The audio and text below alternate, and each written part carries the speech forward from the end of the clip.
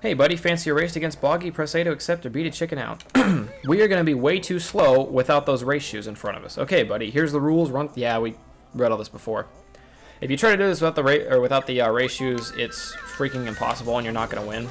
I turned into Kazooie before because I think it's like a minuscule amount of time, but I do it anyway. And basically the same thing here as with the when you were the walrus. I think this one might be a little bit harder, but I can't be sure. When you're the little walrus, if you are on the sled and you slide into water, it's okay, you can come out of the water. If you were Banjo Kazooie in the shoes though, and you fall in the water for whatever reason, you lose the shoes, and thus that will make you lose the race. So, oh god. Boggy's a dick, and he can knock you out of the way too, so always look out for that. But yeah, you've seen this race before. It's the same thing. When the shoes, you don't have to worry about the shoes running out on you or anything. Just don't fall in the water. That's probably the most important thing. You can jump really far as Kazooie. I just leaped Boggy, so that's one strategy. If ever given the opportunity, go ahead and take it. And there's the race again. And just the shoes will run out whenever you cross the finish line. There's no real timer on it, so. Dope, I've lost again. Take my other medal. Off to look for my... Oh, finally, you're not a deadbeat anymore. Thank you for not being a jackass. Dun, dun, dun. Oh, that stupid little dance. We have to see that dance roughly, I don't know, I would say 80-ish times, because you pick a couple up when you're swimming, and then you pick a couple up when, oh fuck, I don't remember, flying or some shit. When you're an animal, you don't have to see that stupid little dance, but roughly 75 times in this game, you're going to have to see that dance happen. Anyways, Waz is not guarding her cave anymore. I think Waz is a she, I don't know. Or a pussy if he's a boy. Eek! The bear again. Take that noisy orange thing with you. And leave poor Waza alone. I hate that I can't speed up that dialogue. But anyways, so here we'll find a Jinjo. Along with the Jinjo, we get our puzzle piece. Alright. Number 10. Oh, the presents. My bad. I was asking my girlfriend where the 10th puzzle was, but I don't remember. Oh god, I didn't mean to go in there. Anyways, if you're playing the Nintendo 64 version, this will be blocked off. There will never be a way to get through this. It'll just be like an ice wall. And you're going to peek through here. There will be an ice key over there. If you're playing the Xbox 360 version, this is more of that stop and swap stuff. I don't know if it'll be open in the beginning or if you'll have to beat the game first. But then you can come in here, you pick up the ice key, and the ice key is more that stop and swap jibber jabber. I told you I would get into it later. There's really nothing in this room. I told you I would talk about it later, so I figured now's a good time since I'm just going to be running out of the level anyway. Stop and swap was an idea that Rare had when they made the game for the Nintendo 64, where you were going to collect all this stuff in Banjo Kazooie, and then they were going to make a sequel to the game, and when they made the sequel to the game, you were going to be able to use the stuff you collected in this game in the second one, and you were going to be able to do that by pulling out your Nintendo 64 pack and then jamming in the new game. Kind of like if you ever played Sonic and Knuckles for the Sega. If you put that game in, you flip the top open, then you could put Sonic 2 in it, and then you could be Knuckles in there, or Sonic and 3, or Sonic and Knuckles. You would take the game pack out, put a new game pack in, and then it would work. And that was their idea. It was a really cool one. They were going to be able to switch stuff, or switch everything around. Not switch everything around. You pull out the Banjo Kazooie pack, and then you put in the next Banjo Kazooie 2, or whatever they were going to call it. And then you could use the stop and swap stuff in there, and it was supposed to give you some really cool upgrades and stuff like that. But Nintendo basically told them after the game came out, they're like, yeah, we're not really comfortable. We don't know if the Nintendo can handle you pulling the game pack out in the middle of the game like that, so don't do it. So that kind of screwed their plans. They still made a sequel to this game, though. I'm just going to talk about that later, because I don't want it to interfere with this. So Boggy, being a deadbeat, never found those presents for his kids, but it's okay, we got it, and he's taking a nap now. Take your present. You there, present. Merry fucking Christmas. Now we've all got presents. Here's something for you. And there's Jiggy number 10.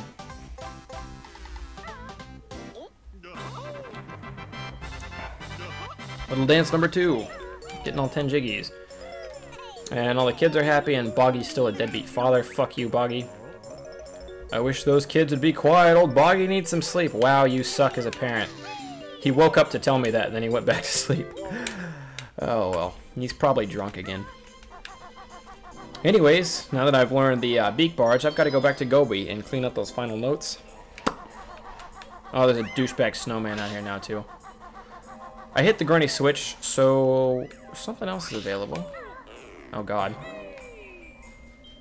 I think I hit the thing for the flight pad? I don't remember. Oh, here we go. Alright, so this is the granny switch one. It's kind of a real bitch to do. As in, I may fuck it up once or twice and then just cut until I get it right. And the thing that makes it a bitch is this... Oh, god. Well, the thing that makes it a bitch is when you miss the shoes entirely and there's no way you're going to get there. Yeah, that's another reason I went to Gobi's first, is because the granny switch thing you need from this, or from this level, that shattering was the sound of the fucking puzzle piece breaking. But yeah, you need the shoes for this too, so that's why I went to Gobi's first. Anyways, if I hit the shoes this time, this angle is really weird you have to take, and you can't exactly see where the wall is. I got lucky and I got it there. Another thing that sucks is you gotta go run monsters, and once you get there, you gotta push X, get off the shoes, and then jump before the flight pad breaks. Because the flight pad breaks when you run out of time. I'm actually surprised I got that on my first try. When I tried to do this the last time I played this game, probably a couple months ago.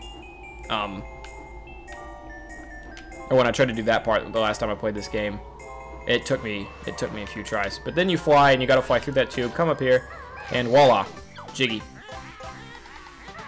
I've got this skirt, so when I'm thinner, it really makes me look a winner. I don't know if she said that one is this Goron or not. You can kill this guy if you want, but there's really no point. I'm not going to, unless he hits me with that snowball. I don't know why I took off on the flight pad. I don't need it, but it's gonna gently roll down. All right. Anyways, back to Gobi's. This is the only time you're ever gonna need to backtrack in the game. Only time you're going to need to. I'm not going to say it's the only time you will, because you might miss something and have to go back, or vice. I don't know. Shit happens. That's the point I'm getting to. But if you do the game, I'm not going to say right, but if you get everything on your first pass, you can get everything on your first pass through in every other level except these two.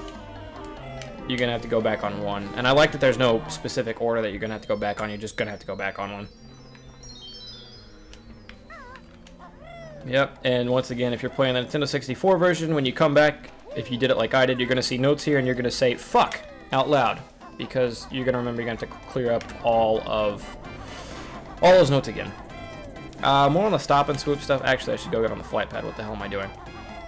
More on the stop and swap stuff. That whole Nintendo Rare thing. There are like 9 eggs-ish. I don't know how many eggs there are. Maybe 5. I have no fucking clue. And an ice key to get. And you can collect all that in the Xbox 360 version. It was intended for you to collect all that in the Nintendo 64 version, but it never happened. And I'm not 100% sure what it does in the second Banjo Kazooie game on the Xbox 360 either, but come up here, beak barge that. You have 20-ish seconds to get to there. We needed the beak barge. That's the only new move we needed, and that's why we were short on Gobi's. And then you can slide down there. It's easy enough. I mean, you're not for a crunch on time as long as you do that. It's probably one of the easiest jiggies to get. Also, the final notes, which again, you do not want to miss these, because I about crap myself when I look back at my totals and realize I was 6 notes short on Gobi's. I'm like, where the hell were they? But then I remembered it's the Xbox version, and I had to go back to Gobi's anyway, and they were in that spot I couldn't get to beforehand. So, yeah, dick move if you're playing the Nintendo version, but not so bad on the Xbox. Hello, my friend. I'm Ruby. Can I be of some sort of help? No? Looking for a treasure, pipe boy? Very good. I see some up there. It's yours if you can get it. Yes?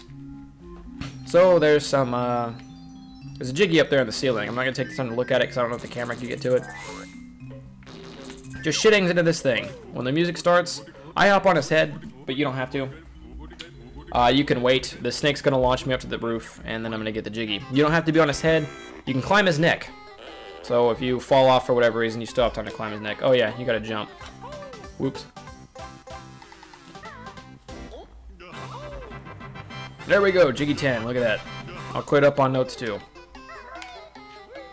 Yeah, you can climb his neck. Just figured I'd show you that. Look at his mouth. Oh, it stopped. That was weird. Anyways, and that's Gobi's Valley. That was it. We came back for those notes and that thing. I'm not a big fan of backtracking in games. I very much dislike when I have to backtrack in games, but it's not so bad here because it's only once. And it's not a big deal. If you come to this one first, you just go back to Freezeezy, and then you have a race with those shoes, and then that's the whole thing. I don't feel like burning myself, because shoes are right here, so why not? They do tick really fast. I don't know why I jump. I'm pretty sure it's slower if you jump with these things on. It's not slow if you jump with the fast shoes on. It's not slow if you jump with Kazooie, but it is slower if you jump like that. So, I'm not gonna lie. Actually, I think I do. I about forgot what the next level was, but I'm pretty sure I got it on lock. The next level is not one of my favorites, and as a child, it scared the living shit out of me. But we'll know more about that when we get there. It's not in there. That's not what I want. Where am I going? Oh, I remember now. All right. I haven't been up here yet, and that's just because I didn't need to go up here yet. I'm gonna get that note door in a second. 450. I'm way past that now. I think I'm at 600. Or I should be, anyways. I'm gonna come over here and poop myself to get this door to open, and another cauldron. Activated a magic cauldron. Find 2, and I haven't found. That cauldron is probably the stupidest cauldron in the game, in my opinion, because the next cauldron, or the cauldron that it's connected to, is literally in the next goddamn room over. And that's pointless to me. But, there we go, 450. I have 600. You can come here after. I mean, you only have to be a little ways into Gobi's or Freezeezy. You don't have to do either of those. As long as you learn the moves. But, where am I going? Oh, yeah. There's that guy. There's more shit in this room, but you can't get to it yet. For reasons you will see later. There's also this room here. It contains another level and some shit up there, but once again, you can't get to it for reasons you'll see later. And it's, I don't know, it's kind of, it sucks if you're new to this game if you don't have a walkthrough or anything like that to guide you, because you will spend forever in those two, well, not maybe not the first one, but the second one, you'll spend a long time in there wondering what the hell you're supposed to do. But you can just bypass it completely, come through here.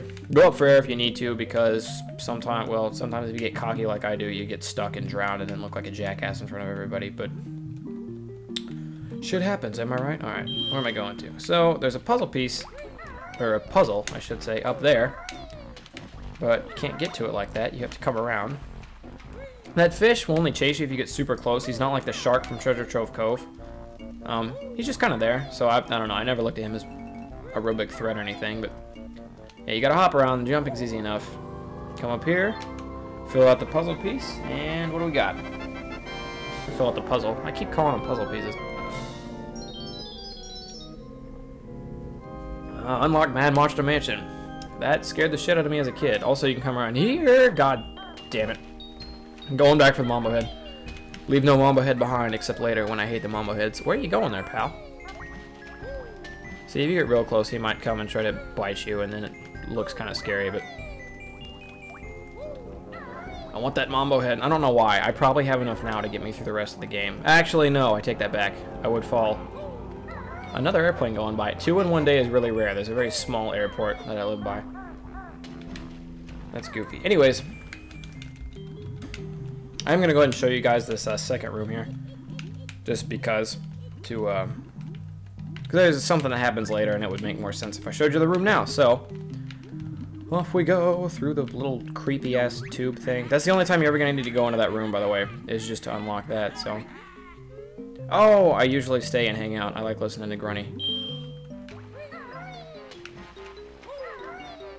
But yeah, this is, you could tell it's not high enough, or it's not as high as it should be. But we take a look around.